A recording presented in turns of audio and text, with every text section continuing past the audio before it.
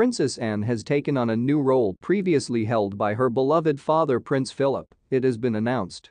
The Princess Royal has signaled she has no intention of slowing down as she approaches her 72nd birthday.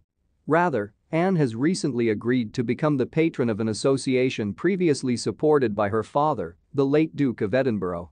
The organization, BAPRA's British Association of Plastic Reconstructive and Aesthetic Surgeons, aims to raise awareness of the breadth of plastic surgery as well as promote innovation in the field and understanding of the profession.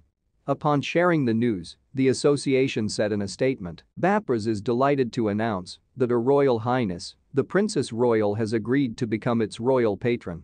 HRH Princess Anne is regarded as one of the hardest working members of the royal family, and with her support for the military services we felt she would have a connection with the work and origins of our association.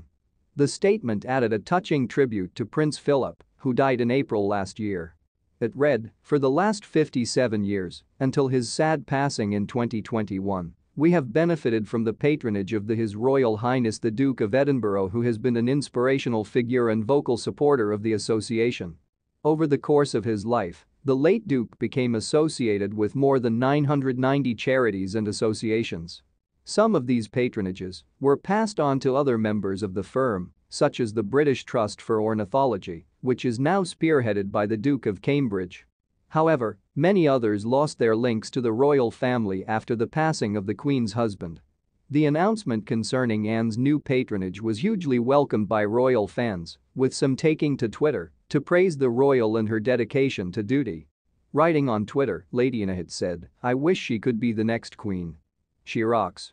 Another Twitter user, Carol, said, "Excellent news, she'll be a wonderful patron, congratulations."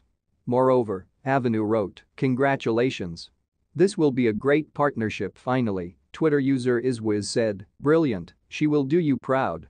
As noted by BAPRA's, Princess Anne has established herself over the years as one of the hardest working members of her family, often carrying out the highest number of engagements and official visits in a year when compared to her relatives.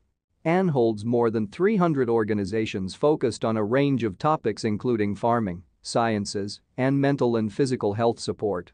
One of her most known patronages is Save the Children, with whom she has been associated for more than 50 years.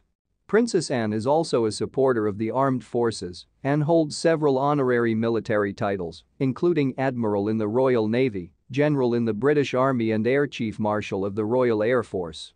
As Colonel of the Blues and Royals, the Queen's daughter joined Prince William and Prince Charles, Colonels of the Irish Guards and Welsh Guards respectively, during the Trooping the Colour parade last month, to take the salute on behalf of the sovereign. Princess Anne is loved by many royal fans for her no-nonsense and down-to-earth approach. She last showcased it when she travelled for work to Australia and Papua New Guinea alongside her husband Sir Timothy Lawrence in April.